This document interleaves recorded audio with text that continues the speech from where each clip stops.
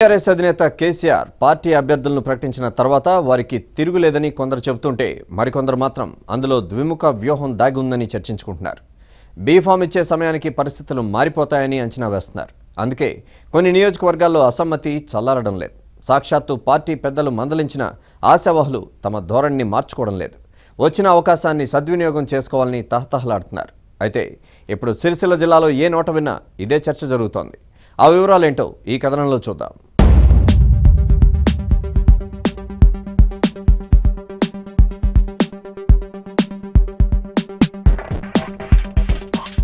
వేములవాడ నియోజకవర్గ TRS లో అసమ్మతి రోజురోజుకు ఉధృతమవుతోంది. తాజా మాజీ ఎమ్మెల్యే చెన్నమనేని రమేష్ బాబు అభ్యర్థిత్వం పట్ల తీవ్ర వ్యతిరేకతతో ఉన్న అసమ్మతి నేతలు ఎట్టి పరిస్థితుల్లోనూ అభ్యర్థిని మార్చాలని పట్టుబడుతున్నారు. నియోజకవర్గంలో చాలా రోజులుగా చాప కింద నీరులా విస్తరిస్తూ వచ్చిన అసమ్మతి గత 3 నెలలుగా తీవ్ర రూపం దాల్చి ఇప్పుడు బహిర్గతమవుతోంది. ఈ నేపథ్యంలోనే అభ్యర్థుల ప్రకటన అనంతరం కూడా అసమ్మతి పెరుగుతోందే తప్ప తగ్గడం లేదు. ఈ తరుణంలో నియోజకవర్గ పరిధిలోని వేములవాడ, చందుర్తి, మేడిపల్లి, కదలాపూర్ మండలాల్లో TRS పార్టీ ఇంటి పోరును ఎదుర్కొంటోంది. అసమ్మతి జ్వాలలు కోనరావుపేట మండలానికి కూడా విస్తరించాయి. పలువురు అసమ్మతి నేతల నాయకత్వంలో ఈ నిరసనలు కొనసాగుతున్నాయి.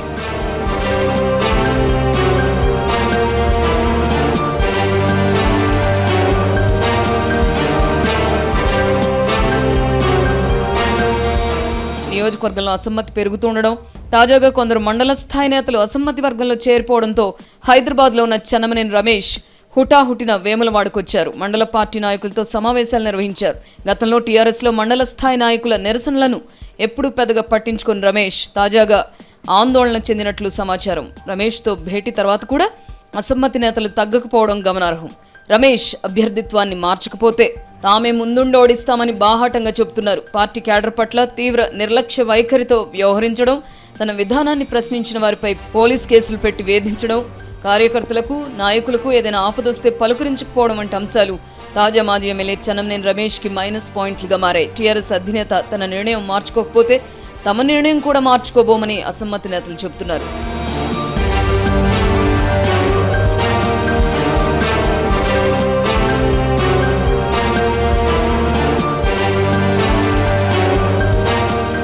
రమేష్ బాబుపై అసమ్మతి పెరుగుతూ ఉండడంతో ఆయనను మార్చి కొత్త వారికి అవకాశం ఇవ్వాలని స్థానిక నేతలు సూచిస్తున్నారు. ప్రధానంగా జడ్పీ చైర్పర్సన్ తుల ఉమ పేరు తెరపైకి వచ్చింది. ఈ నియోజకవర్గంలో ఆమెకు ప్రజాదరణ ఉందని ఆమె మద్దతుదారులు చెబుతున్నారు. బీసీ వర్గానికి చెందిన నాయకురాలైన తుల ఉమ్మకు టికెట్ ఇస్తే కష్టపడి ప్రచారం చేసి గెలిపించుకుంటామని అంటున్నారు. మరోవైపు కురుమ సామాజిక వర్గానికి చెందిన తుల ఉమ్మకు వేములవాడ టికెట్ ఇవ్వాలని కురుమ సంఘ నేతలు కూడా డిమాండ్ చేస్తున్నారు. ఈ మేరకు వారు గ్రామాల్లో విస్తృతంగా కార్యక్రమాలు చేపడుతున్నారు. గతంలో జిల్లా పరిషత్ చైర్మన్లు, చైర్పర్సన్లుగా చేరిన వారు చట్టసభకు ఎన్నికైన సందర్భాలు అనేకం ఉన్నాయని ఉమా అనుచరులు గుర్తు చేస్తున్నారు. తుల ఉమ్మ కూడా ఎమ్మెల్యే అభ్యర్థిత్వం కోసం తన వంతు ప్రయత్నాలు చేస్తున్నట్లు గుసగుసలు వినిపిస్తున్నాయి. మంత్రి ఈటెల రాజేందర్, ఎంపీ వినోద్ మధ్యవర్తిత్వంతో ఆమె పావులు కదుపుతున్నట్టు సమాచారం.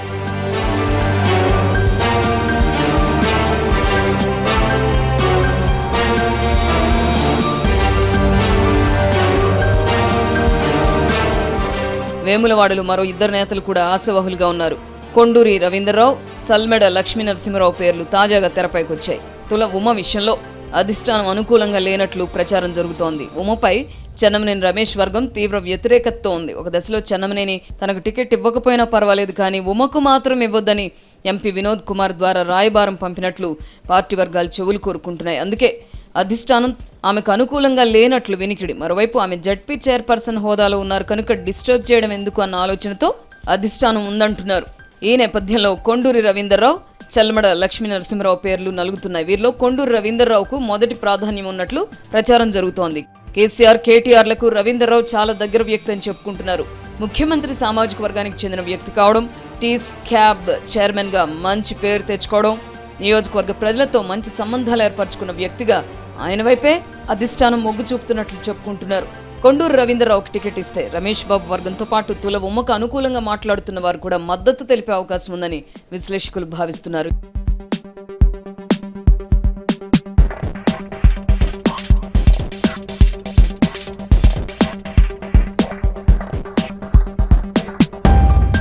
ఇక మాజీ ఎమ్మెల్యే చల్మెడ లక్ష్మీనరసింహరావు విషయానికి వస్తే ఈయన గతంలో కరీంనగర్ నుంచి కాంగ్రెస్ అభ్యర్థిగా పోటీ చేసి గెలిచారు. గత ఎన్నికల్లోనూ కరీంనగర్ కాంగ్రెస్ అభ్యర్థిగానే ఉన్నారు. ప్రస్తుతం కాంగ్రెస్ ను వీడకపోయినా ఆయన చూపు టీఆర్ఎస్ వైపు ఉంది. కొన్నాళ్లుగా కాంగ్రెస్ కార్యక్రమాలకు దూరంగా ఉంటూ వస్తున్నారు. అయితే కేసీఆర్ కరీంనగర్లో సభ పెడితే ఆ సమయంలో టీఆర్ఎస్లో ఆయన చేరవచ్చునట. అయితే చల్మెడ కూడా వేములవాడ టికెట్ పై గంపెడ ఆశలతో ఉన్నట్లు తెలుస్తోంది. వేములవాడ నుంచి పోటీ చేయాలనుకుంటున్న అభ్యర్థులకు పార్టీ అధిష్టానానికి మధ్య ఎంపీ వినోద్ కుమార్ దూతగా వ్యవహరిస్తున్నారు. ఇక్కడే పార్టీ పక్షాన ఎవరు అభ్యర్థిగా ఉన్నా గెలిపించుకునే బాధ్యతను మంత్రి కేటీఆర్ తీసుకుంటారనే ప్రచారం కూడా సాగుతోంది. చూద్దాం తాజా పరిణామాలపై పార్టీ పెద్దలు ఎలా స్పందిస్తారు.